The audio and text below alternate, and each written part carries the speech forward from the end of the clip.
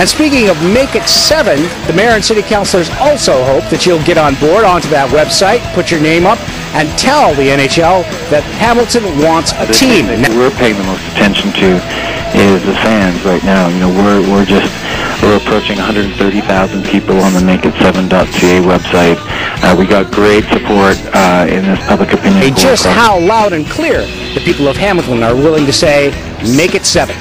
Which I know you guys have been referring to, www.makeit7.ca, and just so the fans can register online and receive updates and information, and we can also give you an immediate updates.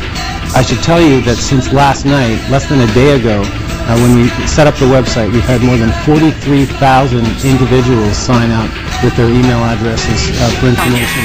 Wait, hold on, that's only 3-7.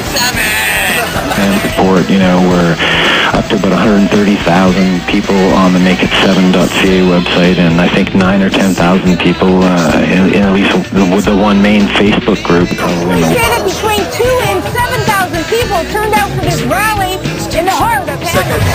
Make It 7 soon!